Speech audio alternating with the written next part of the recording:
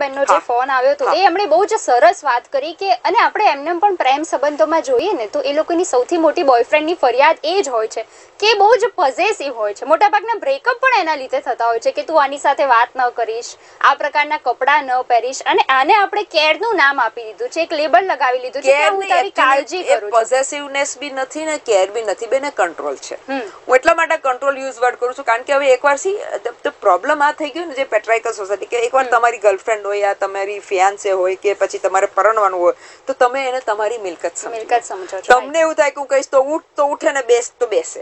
તમે કહો પાણી લાવે તો પાણી લાવે ને ભાઈ પેલી પૂછી લે ને કે ભાઈ આજે શું જમવાનું બનાવો છે એટલે પેલા થાય કે હું સર્વસ્ત હું કહું એ જ બને ઘરમાં. એટલે આ જે આપણે એમાં કઈ આપણે એઝ અ વિવેક પૂછીએ છીએ કે ભાઈ આજે શું જમવાનું ગમશે, રાઈટ? કારણ કે આપણી ડ્યુટી થાય છે પૂછવાની, જેમ હસબન્ડોની ડ્યુટી થાય છે કે વાઈફને પૂછવાનું કે તને ક્યાં બહાર ફરવા લઈ જાઉં, કયું પિક્ચર બતાવો. એ હસબન્ડોની ડ્યુટી છે, એ લોકો નથી કરતા, અલગ વાત છે, આપણે એમાં અત્યારે ના પડીએ. પણ અત્યારે ઇમ્પોર્ટન્ટ છે કે જ્યારે એ આપણે લોકોને ખુદને એક રિસ્પેક્ટ આપીએ છીએ. સી કોઈ બી રિલેશન, તમે હસબન્ડ વાઈફનું રિલેશન કહો, ફ્રેન્ડનું રિલેશન કહો, બોસનું રિલેશન કહો, બોસ ને કલીગ્સનું રિલેશન કહો, એ રિસ્પેક્ટ પર ચાલતું હોય. તમે વિચારો કે હું જેને કંટ્રોલ કરીશ, જે તમે અત્યારે જે પોઝેસિવનેસ યુઝ કરો છો, કેરિંગ વર્ડ, એ કશું કેરિંગ નથી, પ્યોર કંટ્રોલ છે. તમે તમારા જાતને બેવકૂફ બનાવો છો ને એ છોકરીને બેવકૂફ બનાવો છો એને કેર નામનો વર્ડ આપીને. કારણ કે ખબર પડે છે સાહેબ, કેર હોય ને, સી કેર માટે હંમેશા આપણે એવું સામે મોટી ઉંમરની સ્ત્રીઓમાં પણ એવું થતું હોય છે કે જે આસપાસના પડોશીના પુરુષો સાથે એમને પણ કેમ છો મજામાં કરીએ તો ઘરના લોકોને એવું લાગે કે આ વધારે પડતું બોલે છે, તારે આટલું ફ્રેન્ડલી થવાની જરૂર નથી. અને એ જ વાત જો પુરુષો કરે આસપાસની મહિલાઓ સાથે તો એ ખૂબ જ યોગ્ય છે, એવું આપણા મનમાં સિંક પણ થઈ ગયું છે. યોગ્ય તો હોય તો પાછા બાજુમાં જઈને મસ્તી બી ચાલે, ક્યાં મામા ક્યાં ચલ રહા હે, બાજુવાલી કે, એટલે આવું બધું એને એ બી લઈને પેલી છોકરી કરે તો આમ સ્ટ્રિક્ટલી ઘૂરીને જોવાય કે આપણે શોભા ના આપે, આપણે લેડીઝ જાત, આપણે આમ આપણે તેમ.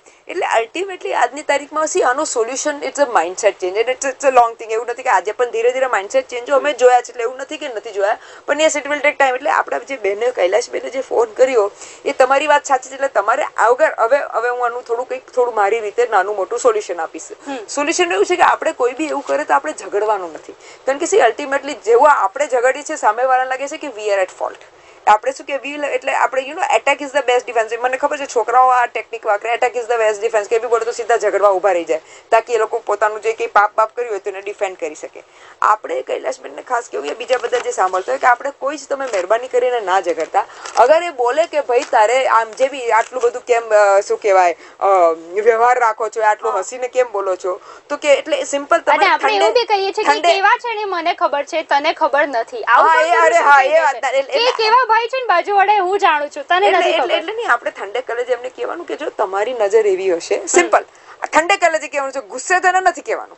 ઠંડે કલેજે કે જો તમારી નજર એવી છે, હું તો આને જેમ બીજા ભાઈઓ સાથે વાત કરું છું એના ભાઈઓ, એટલે આપણે ભાઈ જઈ જઈને કઈ રાખીઓ બી બધાને બાંધીને કે એવું બતાવવાનું નથી કે ભાઈ મારો ભાઈ છે, એ બી તમને કહી દઉં. કારણ કે તમને ખબર છે આપણા કોલેજ ને સ્કૂલોમાં તમે જોયું હશે પેલા શું કે પહેલે ભૈયા ફિર સૈયા અને પેડ ની નીચે ભૈયા અને બધું બહુ નાટક ચાલતા હતા. એટલે જેને નાટક કરવા છે એના માટે તો કોઈ ભૈયાના નામનો કોઈ અંતર નથી.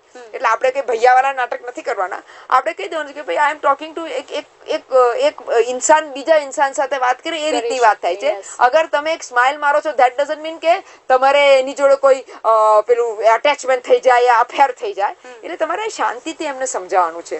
અને તમારે બીજી વાત કે જયારે તમે આ શાંતિથી સમજાવો છો પછી ઇમ્પોર્ટન્ટ છે કે નેક્સ્ટ ટાઈમ, હવે ઇમ્પોર્ટન્ટ અહીંયા આવશે કે નેક્સ્ટ ટાઈમ જયારે તમે વાત કરતો અને પેલા ભાઈ જેને તમને કીધું એ આવે તો તમારે હિચકિચાવાનું નથી. કારણ કે ઘણી વાર શું છે, હવે હું એક સાયકોલોજીકલ પોઈન્ટ કહું છું. સાયકોલોજીકલ પોઈન્ટ છે કે તમે જેવા હિચકિચાવ છો એટલે પેલા લાગે છે કે તમારા મનમાં પાપ છે, એટલે ગડબડ છે.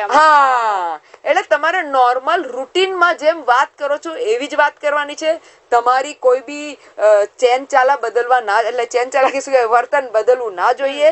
અને તમે એ જ રાખો ભલે સામેવાળાને એવા મનમાં ખોટ હોય અને પછી આપણે એને પ્રૂવ કરવાનું કે ભાઈ તારા મનમાં પાપ છે, મારા મનમાં પાપ નથી. એક પેલી કહેવત છે ને કે